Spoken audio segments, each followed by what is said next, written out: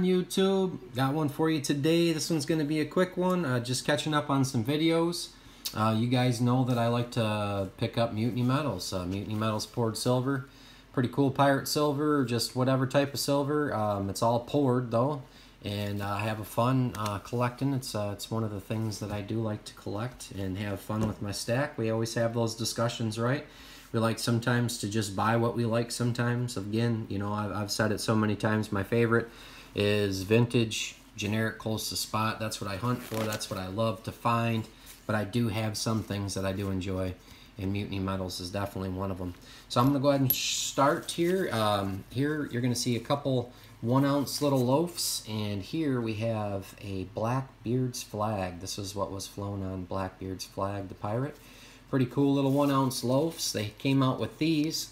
Thought they were pretty sweet, so I grabbed a couple. Next, over there at Mutiny Metals, their very first bar was a little flat Kit Kat like this, and every once in a while he'll come out with a little limited run with these Kit Kats with different stamps on them. And when he does, I like to scoop them because they're very limited. Sometimes it's less than 50, sometimes it's less than 25, sometimes it's 20. But I'm a real big fan of these little flat Kit Kats. And when he came out with a little limited run, I'm not sure if these are sold out yet or not. I'm assuming they probably are. But I'll put a little link down below to the Mutiny Metals website in case you guys want to go check out any of this stuff. But I grabbed a few of those for my little treasure chest, my little box, and shortly after he came out with this one with the Wicked Sick Relics. Now I pick up all of the Wicked Sick Relic bars, and I've been collecting that, and I have them all since they started doing them, and just having a lot of fun with it. Just having a lot of fun with it. These are pretty cool, a little rough on the sides, all smooth on the top like that. Just neat little Kit Kat bars. Now, this is going to date my unboxings a little bit, but he came out this year with some Halloween bars, and I had not had a chance to make a video on them since I was moving. But we'll go through these. Some pretty sweet stamps. Again, most all of his bars here have that matte finish that I enjoy with the dark, deep stamps. And here you can see a werewolf, Wicked Sick bar there with the relics down the side. Real cool. There was 3 different ones this year. This one's a zombie. Was pretty neat. Grab that, of course, as well to get them all. And then here you can see the Wicked Sick jack-o'-lantern. Wonder if I should zoom in. That'd probably help, wouldn't it? There we go. Give you a little bit better look. Of course, these are numbered and limited as well. I forget off the top of my head how many he was doing of these. I'm not sure if there's some left or not, but it looks like I got the number 14 on these when I grabbed all of them.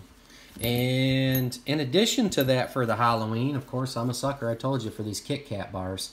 He came out with a run of 20. He was going to do 20 of these 2 alone in just a side-by-side set.